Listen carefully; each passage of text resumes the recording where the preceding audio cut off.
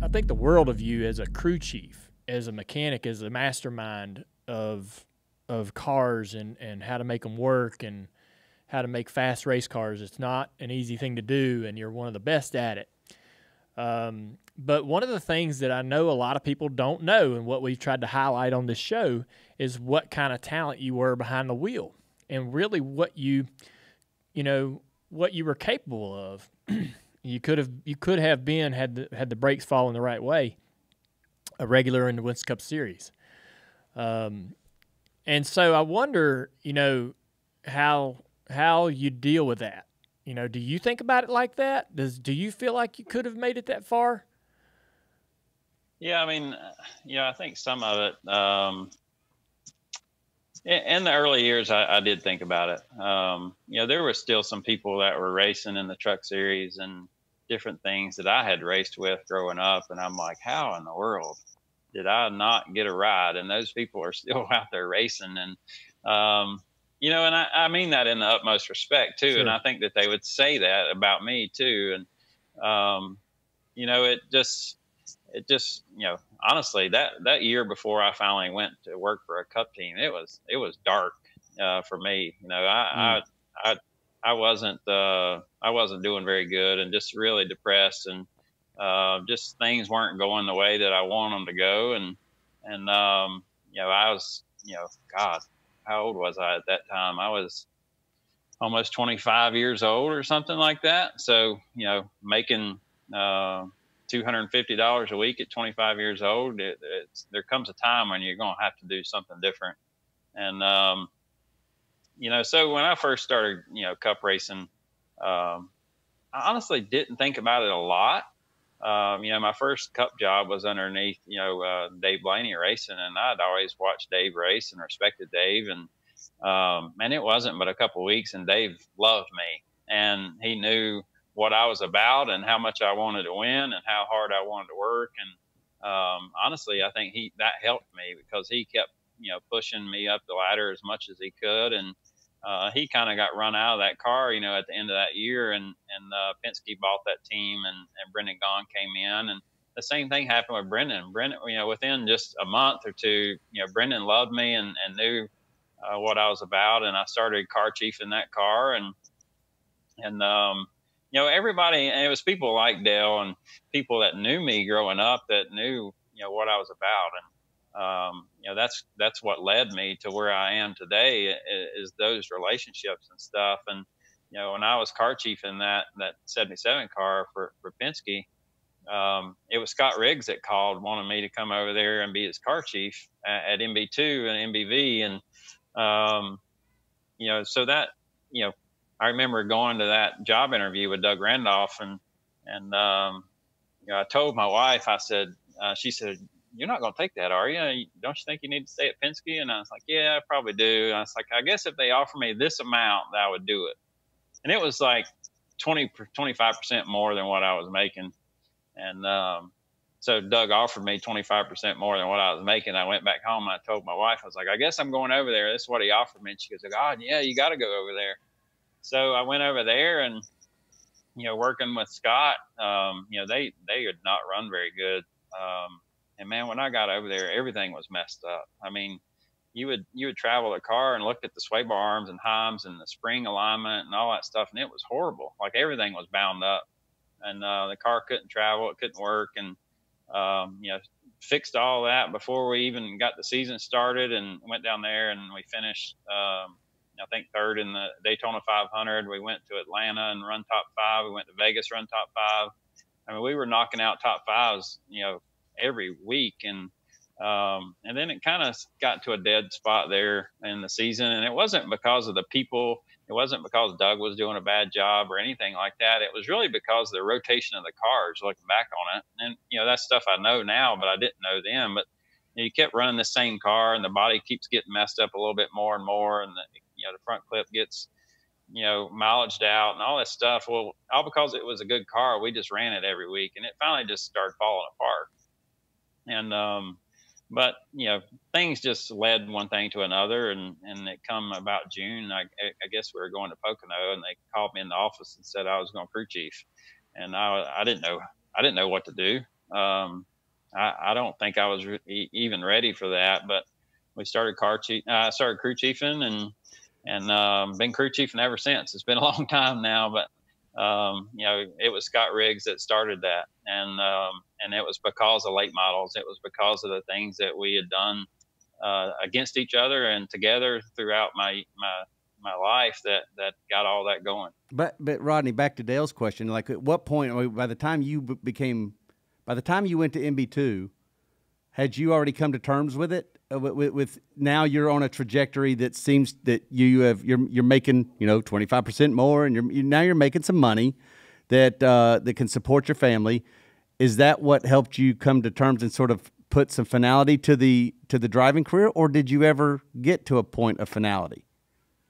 You know, I don't think I ever sat on a team, on a pit box, and thought to myself that I could do better than that person. Okay. I will say that up front. I never felt that way. It was always the other people that were in like the truck series and stuff that I'm like, how's that guy still racing? Yeah. It wasn't ever that I thought that I could hop in there and drive better than Brendan Gaughan or better than Scott Riggs or anything like that. And honestly, I think some of that had come to terms even before I started racing in the Cup Series, because I knew the reason I won a lot of races is because I worked on my stuff all the time and I understood it.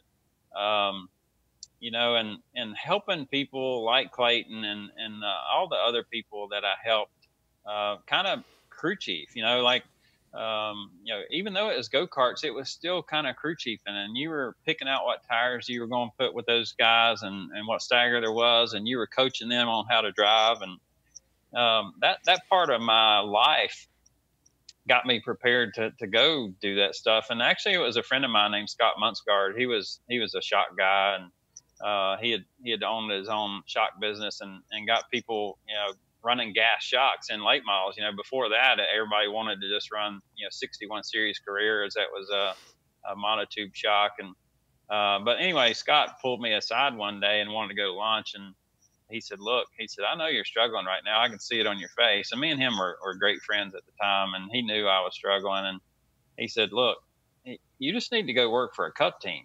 He said, I've been on a Cup team for 3 years now. He was at Jasper at the time.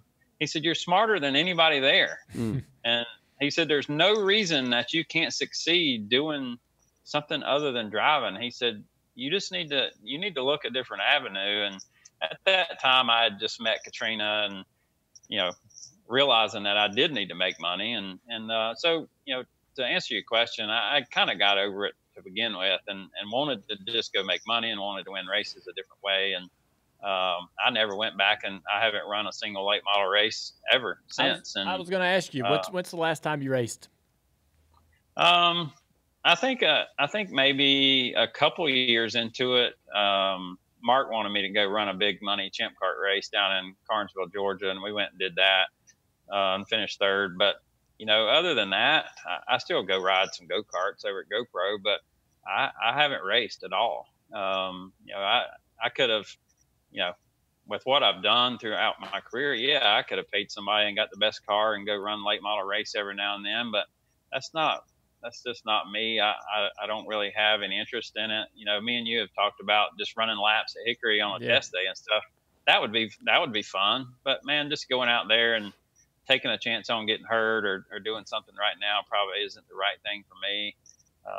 You know, trying to win another Cup championship and trying to win Cup races is the most important thing. How many more years you think you got as a crew chief? And I'm not trying to rush you into retirement. My question really is about what's next, because you're certainly not just a championship crew chief. There's more. You know, you're overqualified almost for that role at this particular point in your life. What's next for you, and do you even think about that? Do you even think about like having an opportunity to run an organization or manage a shop?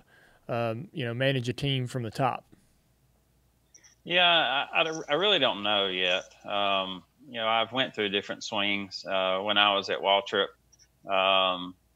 you know, we were doing the part-time deal with Mark and Vickers and Michael. And I kind of got to the point then that I was, you know, when I knew Mark wasn't going to run anymore and all that, I was, man, I'm kind of at the point that I just want to stop and I'll do some kind of management role or I'll do something like that. And then that's kind of when the opportunity come about with Kevin, and that, you know, the deal with Kevin completely changed things and my outlook and all that stuff. So, you know, right now I want to win races as long as he wants to win races, and I want to win championships as long as he wants to win them. You know, when he's done, I don't know what I'll do because I think, you know, I think we have something that it's just hard to come by, and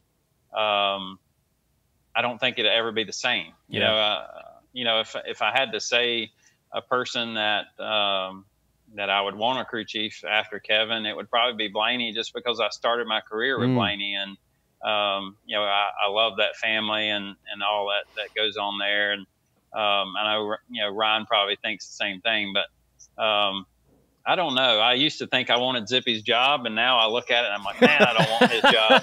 The heck with that. Who wants that job, right?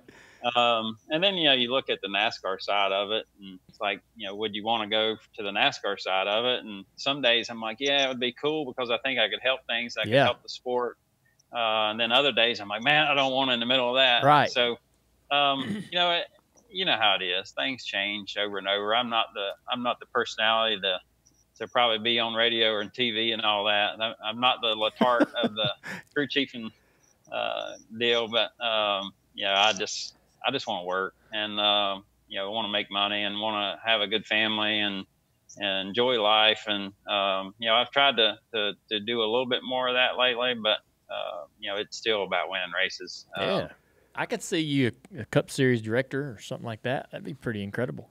You know, some of the best years the sport ever saw was when the garage was governed by crew chiefs. You know, retired crew chiefs like Gary Nelson. They go to work for NASCAR. Yeah, I mean, you knew you weren't getting. You knew that everything was going to be on the up and up. Right. Yeah. Yeah. Rodney Childers will work for NASCAR one day, running the garage. Is that what you're suggesting? If they can afford him. Hey, let's if they can afford him, right? 25% more than what he's making now. That's what we know. It ain't gonna be cheap. You want the best, you got to pay for it.